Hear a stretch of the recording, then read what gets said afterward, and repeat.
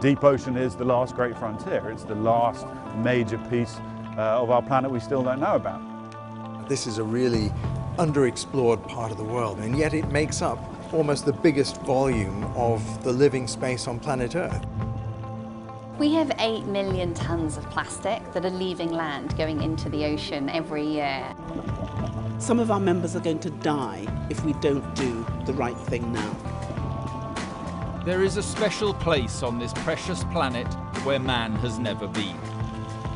Unreached, unexplored, unknown. That is about to change.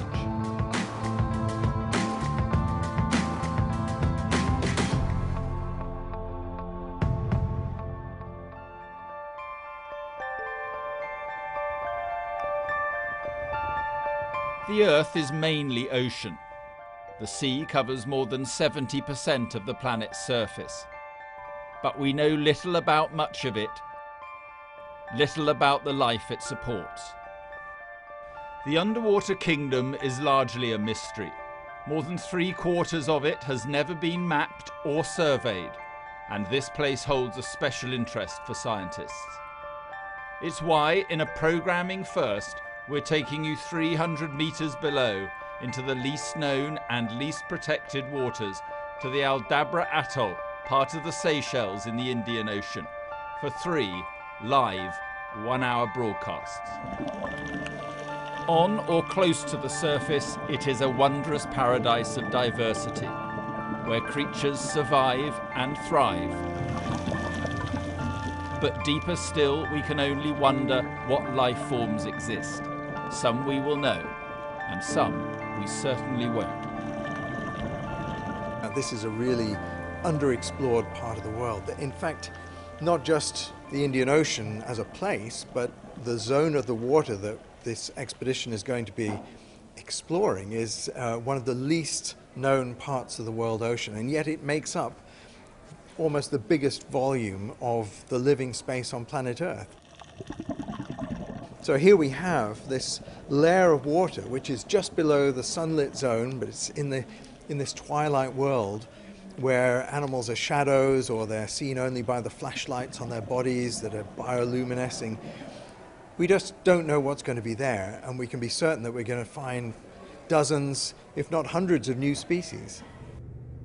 Man may never have been here, but his impact is felt nevertheless, and the signs are not good. Poor thing is tangled up in, it's like fishing gear probably. Species that need our protection instead become entangled in the deadly detritus deposited by humans, who all too often give not a thought to the consequence. It's gone through the bone here as well.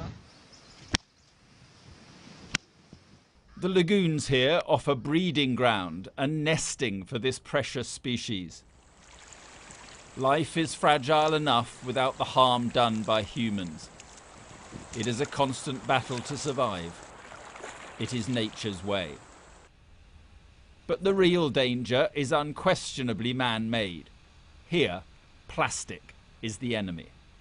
We have 8 million tons of plastic that are leaving land going into the ocean every year, and as a result we've now got over 5 trillion pieces of plastic floating on the surface, and most of them are this big. They are microplastics, and rather than it being these islands out there, really it is a fine soup of these pieces that are basically impossible to pick up. We can only account for a tiny fraction of that 8 million tons going into the ocean actually on the surface. So the big question is, where is the rest of that plastic going? And we expect it's sinking.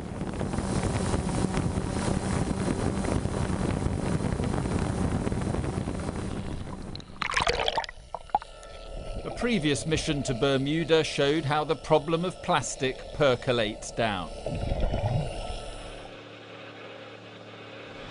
Oh yeah, welcome to my office. Human debris polluting the food chain below. But it also revealed an undiscovered web of life. New species, coral forests and fossilized beaches. They're expecting similar, but better, in the Seychelles. There we go. This is where the scientists are based, on the outskirts of Oxford. Paris Stephanoudis has just finished analysing samples from their last mission in Bermuda and is now preparing to head to the Indian Ocean with us. So does this encourage you when it comes to what you might find in the Seychelles? I think we're actually going to find many more new species and new environments in Seychelles, and the reason for that is, if you imagine Bermuda, that has been an area that has been studied for over 100 years, and it's a relatively species poor area compared to the Seychelles. So if you go to the Seychelles, everything below 30 meters is virtually unknown. And you'll hope in the next 2 years to be looking at species, maybe, in this laboratory, maybe that you didn't know existed. That's probably very, very certain to happen. We already know whenever you go, especially in deep water environments, that's below 200 meters, the possibility of finding new species is very high. So we're definitely going to find a lot of new microscopic species, but also the occasional kind of big megafauna like 2 meter long corals or sponges that will be new to science. This is a coelacanth. It's about 2 meters long, and this is a living fossil essentially. It has been around for 400 million years, but scientists up to 80 years ago thought it was extinct. 66 million years ago. We believe that there's a very high possibility of finding the same fish around Aldabra and the wider Seychelles. What about the chance of finding a new species? I think there are possibilities because no one has been that deep in the Indian Ocean before. So who knows what creatures will adorn laboratory walls when this mission is complete? But all this isn't just for the interest of the scientists. It's also about persuading people that it's not all doom and gloom when it comes to the ocean, and that there remains a positive story to tell about life in the deep. A story about life forms that flourish and which can continue to do so with help from us before it's too late. Did you pick another one up? It's been estimated in the ocean as a whole there's over 2 million species of marine animals and other life, algae and so on, and only 10% of those have been described. So 90% of life in the ocean has not been described by scientists. In the Seychelles specifically, I expect there to be coral habitats in deep water, so below the depth of scuba diving, where we have what are called mesophotic reefs. And mesophotic obviously stands for middle light, so you can picture these as reefs which are living in the twilight on the seabed. So just in terms of kind of putting a large piece of the overall jigsaw puzzle of where life occurs in the ocean, the Indian Ocean and this expedition is really important. The mission is in many ways a health check of the deep. At the University of Derby, scientists are studying a desperately worrying underwater event. A vast bleaching of coral, the result of rising sea temperatures caused by climate change. It causes coral to turn a ghostly white and possibly die. The knock-on effect on the ocean's marine life is devastating. Corals are amazing creatures. They're pretty resilient in many instances if they're given the right conditions to live in. What happens when you switch those conditions, unfortunately these corals are designed in usually nutrient-poor waters, so they're living on the edge of life, so to speak, and a slight single change can actually have quite a large knock-on effect on a coral and on the whole ecosystem which they make up of. The US Ocean Monitoring Agency has tracked a surge of warm water and the likely damage it does to coral. Their evidence points towards damage occurring exactly where we're heading, the Aldabra Atoll in the Indian Ocean. I've seen near 100% coral cover in many instances all around the world, and it's a beautiful thing to behold. Unfortunately, that is becoming a rarer and rarer event. You have to go further afield, usually to far offshore reefs, to still see this. Coral contains the most diverse ecosystems on the planet. It provides a habitat, a shelter, a food source, and its loss is doing untold damage. The ocean deserves better. It's Southampton, not the Seychelles, but this pool is where our preparations begin. 3, 2, 1. Even inflating my life jacket proves a challenge. But we're being put through our paces in sea survival in case the worst occurs and abandoning ship becomes a reality. Keep an eye on the casualty, especially if he's unconscious. If he stops breathing, potentially you could give him rescue breaths. It looks fun, and it was. Give it a sharp tug.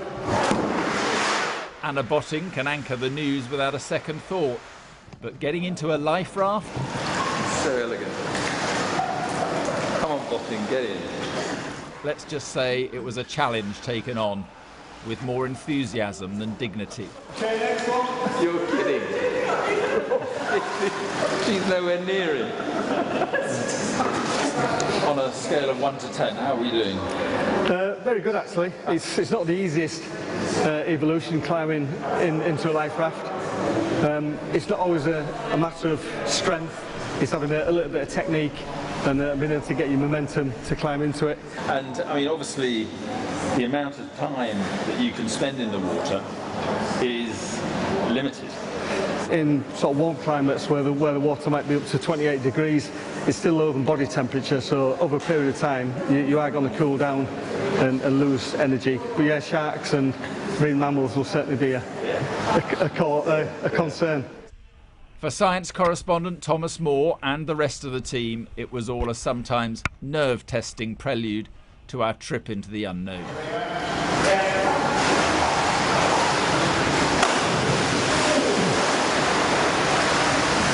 Yeah, good effort, guys. So are we ready? Is that over? Are we ready? No. Are we wet? Yes. We're not. We are wet. We're not ready. Well, at least you can get yourself in a boat, unlike me.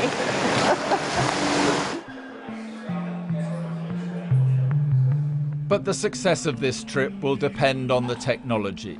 The pictures have to get from our special submersibles to your screen, and we want to give you the best possible view of an underwater world that's never been seen before. That's where these guys come in.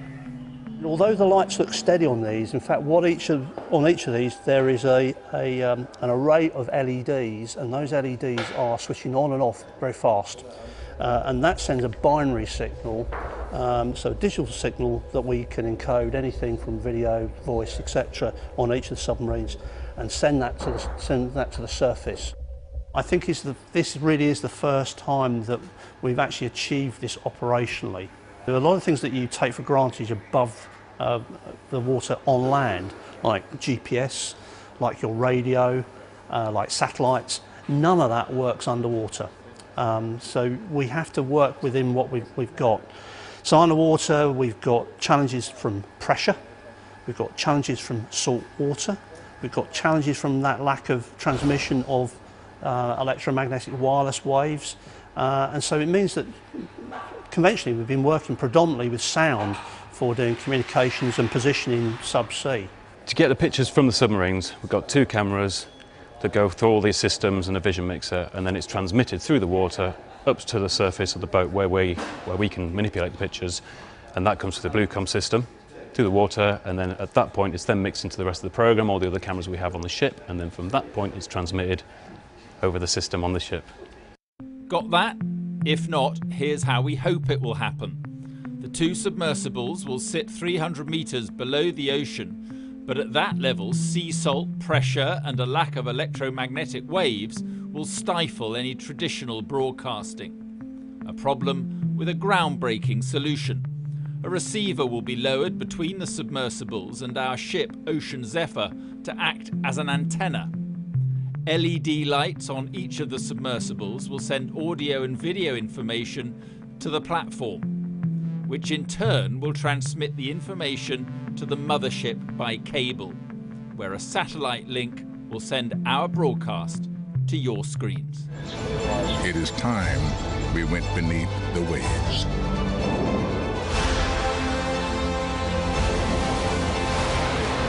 The Oceans are life, our life. It's a joint effort with the Seychelles and Nekton, who with an A-list endorsement for the mission are clear about what they want to achieve. The heart of our planet. To discover the secrets of the deep before the ocean's demise triggers our home. We've been looking up when we should have been looking down. I mean, we've had this great era of space exploration, and that has pushed back the frontiers of our knowledge. But now we stand at the point where the most important part of our planet, the deep ocean, is the least known part of our planet and the most important part of our planet. Our floating home during filming at Aldabra will be the offshore supply vessel Ocean Zephyr, specially adapted for the trip. The real urgency around it is, we've got a short window of opportunity to try and shift the dial.